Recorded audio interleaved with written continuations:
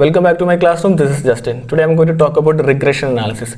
Regression analysis is used to find out the predictive relationship between independent variable and dependent variable. So usually in correlation designs, this is one of the very frequently used statistical analysis. Instead of the term independent variable, generally we use a predictor variable, and for the term dependent variable, we generally use a criterion variable. So the idea here is to predict the dependent variable from the independent variable, that is statistically to predict. So in the field of psychology, what we do with the regression analysis is the statistical property that we have now, that is a predictive relationship. That statistical property will be converted in a qualitative way and try to find out or assume a cause and effect relationship. So remember that cause and effect relationship cannot be established with the regression. It has to be established with the experimental design. But here there's a tendency to assume that this predictive relationship could be an indicator of a cause and effect relationship. We'll see what is exactly the concept of it. So we have a data now. Consider x and y. Ignore y1 for some time. So you have x, you have y. Let y be the dependent variable and x the independent variable. So what kind of relationship you can find out between these two data? You have x and y. How x and y is connected? So if you remember your old school days statistics, you may be able to connect x and y something like this: y equal to 2x plus 1. See that? 1 into 2 plus 1 3, 2 into 2 plus 1 5, like that. So entire y can be predicted from x. So if you have an equation like this, see that if you have an equation like this, you can predict any value of y using the values of x. For example, what if the value of x is 6? What would be the score of y? So y would be 2 into 6 plus 1. So it's 12 plus 1, 13, like that. So it's a predictive relationship between two variables.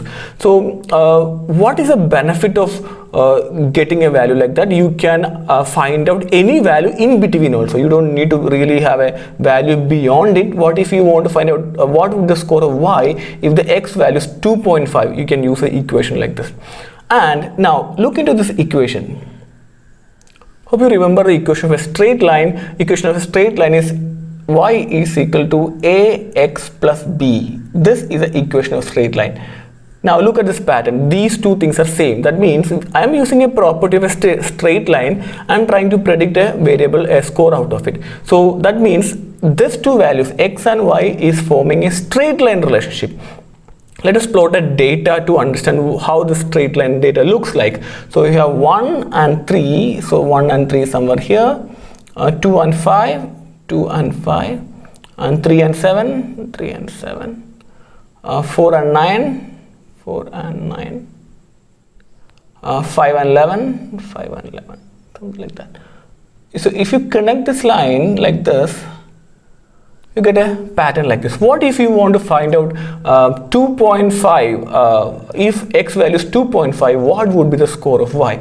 So what I do is I'll find out a 2.5 in the x, and I try to connect it here and try to see what would be the score here, like that. I can find out what would be the score of y, and even if you need to project it, you can use that one. Okay, now that's a basic regression line, a line and its properties. So what I'm focusing here is a linear regression method. Okay, so that means a straight line pattern that we try to establish. Now what are the components of this? You have a component here a and component here b. So in the first example, it is 2x plus 1. So we have calculated 2 here and we have a score instead of b 1. So what do they represent? This a is called as regression coefficient, and this is also known as beta, and the b, this value is called as regression constant, or we call it as the origin. So origin means when x value is 0, this is x value 0, what would be the score of y, from where this line starts. That's the indicator of the origin. So in statistically, other terms that we use for the regression coefficient and regression constant are, regression coefficient is called as slope, it means the slope of the line. Okay, and otherwise we call it as intercept. So intercept means the point where the line cut intercept the y-axis. So this is other terms that we use to like explain the term the regression coefficient and the regression constant. What's the use of these two concepts? So let us say regression coefficient. Regression coefficient is indicating how much the predictor variable has a capacity to predict the dependent variable. So how much it is contributing in predicting the dependent variable. For example, let us use another term here, y dash. You have another variable y dash. Okay. Now try to plot this y dash. So y dash is 1 and 5. So 1 and 5 is the first point, and 5 and 9 is the second point. 2 and 9 second point, 2 and 9 here, and 3 and 13 somewhere here, and 4 and 17, 5 and 21, something like this. Now try to plot the line like this. It will go like this. So this is a y and this is y1, y dash, like that.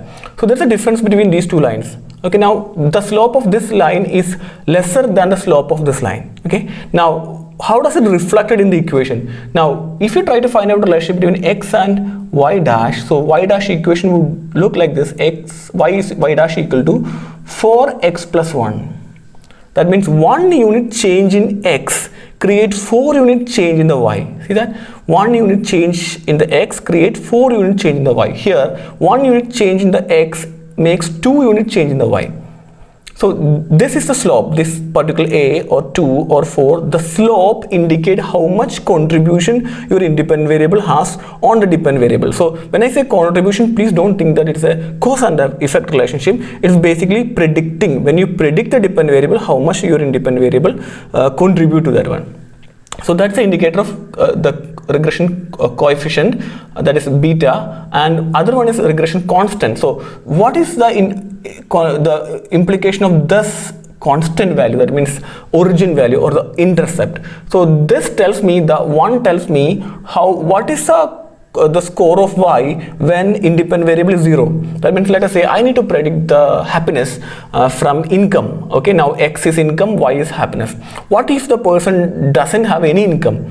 So can we say that the happiness also will be 0? No, the person may have some other source for income. Now that particular factor is the constant. That means if your independent variable is 0, what is the score of the dependent variable? So this has its important value. So when you do this statistically, when you do this regression using SPSS, what if your regression constant is significant? So that tells you that's giving a reflection that more than your independent variable, there are so many other models also or variables also has to be included to complete the variable happiness. See that? So this is a very interesting kind of concept. Okay, now so what do we do in a regression analysis? That means these are the concept of regression coefficient. Okay, regression analysis, and how do we do, or what we do in a research condition? So we don't generally won't get a very clear-cut pattern like this. That means a straight line relationship you may not get all the time. So what we do in a real research condition is, you may have a data. For example, you may have a data like this, and maybe data may look like this scatter plot. You have x here, you have y here, and what I would try to do is I'll try to fit a straight line, and how much it fit like a straight line or how much it looks like a straight line, that is an indicator of the regression analysis. That's the first point in which we can start working with regression analysis. So if you get a straight line, I can use the equation of a straight line to predict the dependent variable. So the first task is to see whether there is a straight line can be used or not. So what's the statistical method to understand whether linear relationship straight line, linear relationship exists between two data? Generally we use R value, right? Correlation, Carl Pearson product moment correlation coefficient. But when you use regression analysis, let us say if you are using a simple regression, that means one predictor variable, one criterion variable, you can go for a simple usual Pearson R. What if you are using a multiple regression analysis? That means you have multiple independent variable. You have to use a multiple correlation, Pearson multiple correlation, and we use a square of it. Okay, so R square. See, so R square is the indicator whether a straight line is formed or not. Okay, so this R square value is called as coefficient of determination.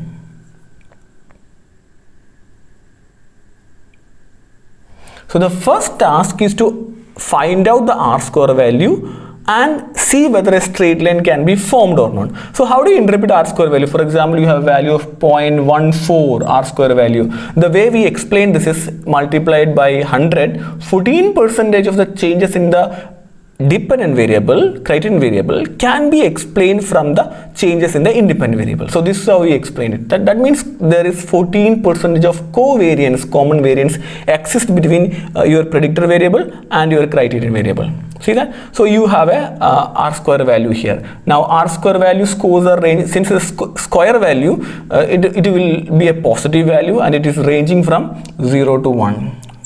Okay. Now this R-square value has to be tested to see whether it's significant or not. Okay, if you remember the multiple correlation video, I have explained how it has to be tested using a F value. So that means the R-square value has to be tested with a F value. Okay, so this is the first part. So I try to find out whether a straight line relationship can be established with this or not.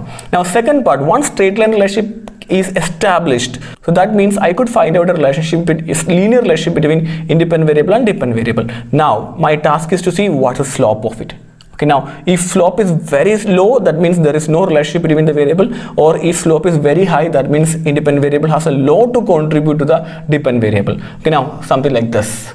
Okay, now slope has to be calculated. So slope is represented with the regression coefficient or beta, like that. So there are different terms for this beta. The primary beta value that we calculate, that means the basic slope of the regression line, this is called as unstandardized beta.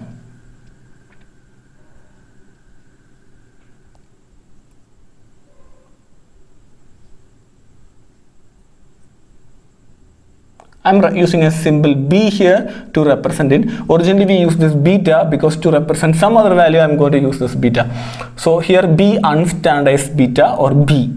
Okay, now the problem with this B is B can range from minus infinity to plus infinity.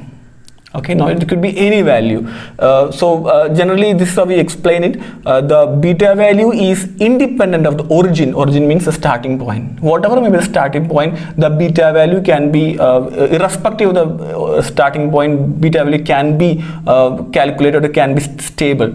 So but beta value is not independent of scale. That means, for example, in psychological research, the application would be something like if you have a variable which is measured in a 3-point scale, and if you have a variable, same variable is measured in a 10-point scale. That means same questionnaire itself, the items are measured in 3-point scale and a 10-point scale. The scores will differ, right? The highest point in the 3-point scale questionnaire would be smaller compared to a 10-point scale questionnaire. Now if you try to find out the relationship between the variable and the dependent variable, so you have variable in 3-point scale pattern and 10-point scale pattern. So if you try to find out the relationship between these two variables, the 10-point scale variable will have a higher level of beta value compared to the other variable, the 3-point scale pattern. So that is called as this scale of the variable influence the regression coefficient, that is beta. Now that is not ideally correct. For example, you have multiple independent variable when you do a research,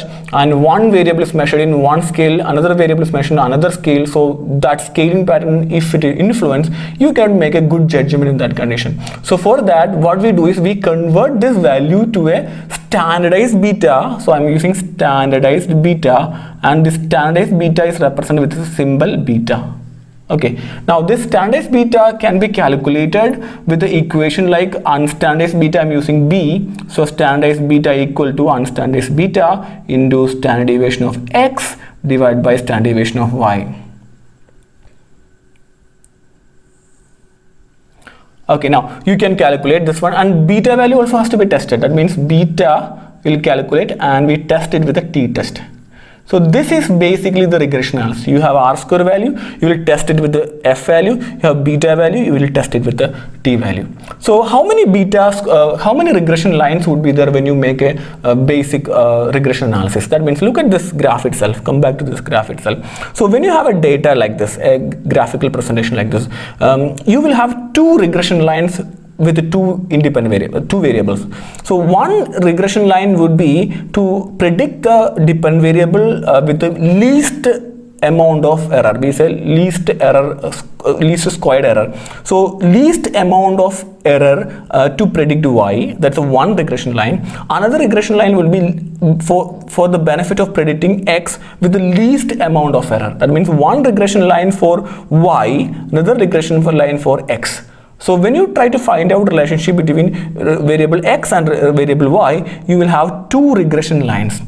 Okay, and the sign of the regression lines will be always same. That means sign means the positive or negative, like that. So you will have, if one regression line is minus, another regression line also will be minus, and if it is one is plus, another also will be plus. Okay, now so you have two regression lines, and these two regression lines are represented with a symbol bxy. So one regression line. So if you want to predict, see, if you want to predict x from y, that regression line is called as bxy. It's not a line, it's a slope of it. And the other one is byx. That means a regression line to predict y from x. Okay, now if you find a geometrical mean of these two things, you will get Pearson R. See that? So this was one of the question asked in the last NET exam, that this R, Pearson R, is a geometrical mean of two regression slopes. So this is the concept all about. And what if when R value is 1? That means when R value is 1, these two lines will superimpose on another one. That means this will become in a straight line, one line itself. So you cannot identify which is X line and which is Y line. And what if the correlation is 0? That means line is completely scattered. For example, you have a score like this. The lines are like you have a zero correlation pattern, scattered a graph, and here it will go like this. One is go x equation and y equation like this. So it will be perpendicular to each other. So when the correlation become perfect correlation, it will superimpose each other, and you will get a single straight line. So this is about regression analysis, and many questions can be asked from this condition. For example, you can maybe asked to calculate R value, you may be asked to calculate beta value, standardized beta, and you can see R square value like that. Coefficient of determination, like that. Many questions can be asked from this context, or you may be asked to calculate this value. For example, you have this value and this value is given, this value is given, you may be asked to calculate this value.